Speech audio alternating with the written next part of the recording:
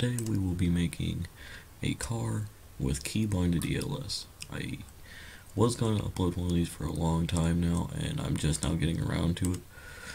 So I'm going to have this model that I'm going to be using to start us off in the description below as a free model.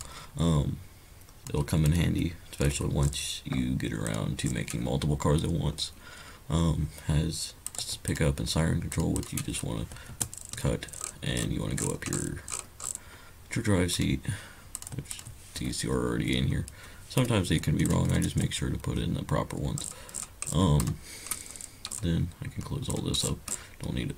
Then you can put a light bar right here and two body. Once you have that in, drop this down. These two lights can go. They're just there to show you what kind of lights you would want. And then you would want to place your middle. Your middle blocks is where the sound comes out of. So let's get that. I usually put it right here in the front of the car, just so it faces the right way. If you have like a speaker on your car, like you put it on your car or something, you could put it right in front of that to make it realistic. I usually just put it like right there in the engine bay area. Actually, let's make sure it's facing forward. The best way to make sure it's facing forward is go down here to properties and surface. You go right here to the front surface. If that's highlighted and it doesn't look like this over here, or whichever way you want it to face, you're good. So that's good. I can place that right back. Alright. So I'm just going to be doing a basic grill light today to save time. So I'm going to get a grill light out here. Just look up Talon. It's a small grill light, or not grill light, dash light, sorry. Wheeling Talon Dual. That's big. Size it down a bit. Then we can put it in place. If you can't put it in the car, it's usually because you have either these three on. I usually just keep them off, just so it doesn't get on my nerves and whatnot.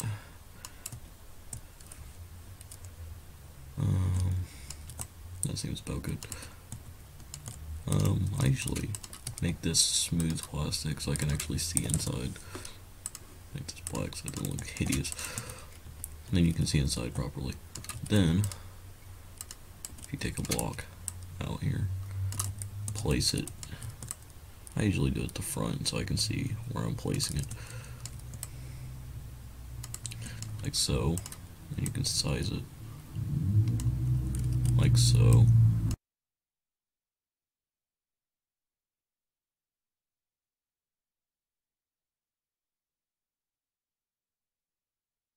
And there we are. And we gotta size it down here a bit. And we're good. Should be. Hang on. A little bit more up here. There we go.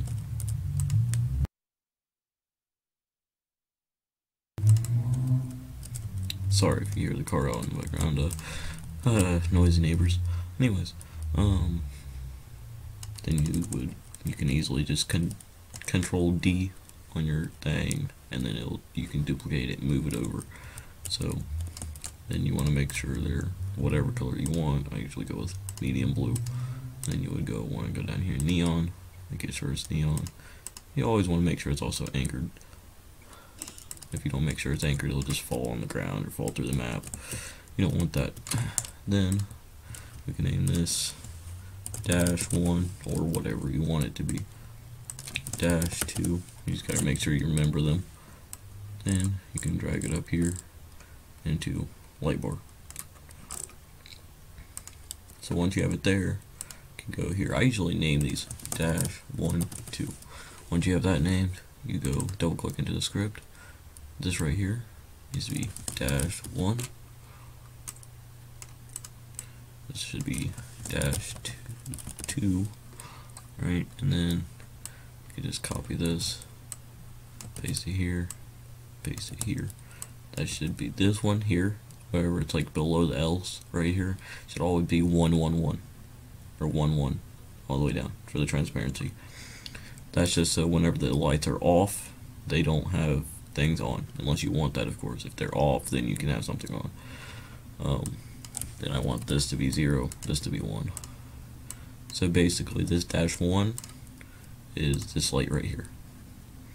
So when it's 0, that will flash. But whenever it's 1, this will be just invisible, I guess you could say, for lack of a better term. Then you would want to alternate it so they flash back and forth. Right here, this is how you can make sure what time you want. You go through and change that. See, if I say if I do it for 0.1 right now, and then I go into run, if I go and run, and then you'll see it go back and forth. See? And then once you have that, right, that's how fast 0.1 is. Or you can make it go a little slower and do like 0.5, which is half a second, which goes do, that kind of thing. Make it go slower depending on however fast you want it to. See, like so. Oop. Let me show you how to put this actually in the body so it doesn't float around, of course. So let's take the wheel and talon. I'm going to put in body, and then you want to do Control G, and then you want to name it exterior. So then you have this whole group for whatever you want to put in. So you could put ram bar on, put it in here. Oh, you want a back visor, put it in here. Oh, you want side runners, put it in here.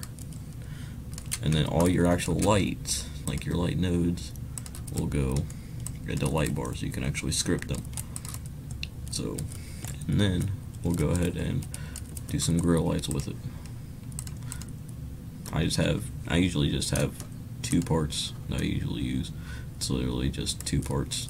See, look, 2 parts, just put inside each other. It's really basic and non-laggy. And you can put it right here. So, duplicate it, put it here. And if you really want to, doing grill lights is actually real easy. You can just line it up with the center of the logo. If you select both of them, get to your top thing. Then take this, put an exterior. Take this, put an exterior.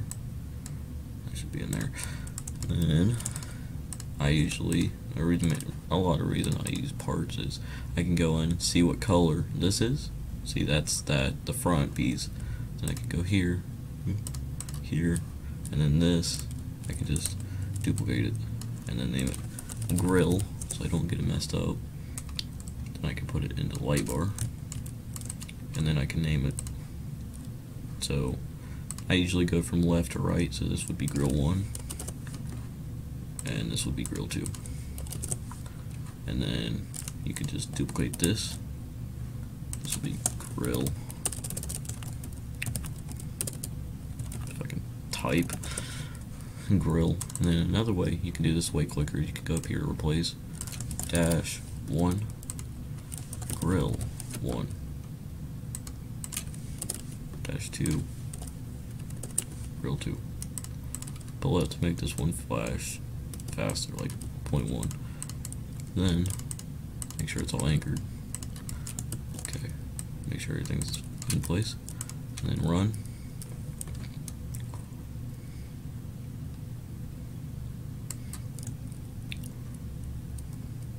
Uh-oh, our lights aren't flashing. No way, yes they are. They're just not colored. See, they're flashing. That looks really weird. It looks like buttons coming in and out. Alright, let's make sure they're colored this time. Let's make them red, since our grill lights, or our dash lights, are blue. There you go. That's how you make ELS. Simple as that. Not even that hard. Now, if you guys want to see more videos, go hit that like button down below and make sure to hit the subscribe button. Sorry, it's kind of late. Hit the subscribe button so you can, and hit the little bell actually too, just so you don't forget to come back, watch some more videos once they get released, so you can learn more on developing.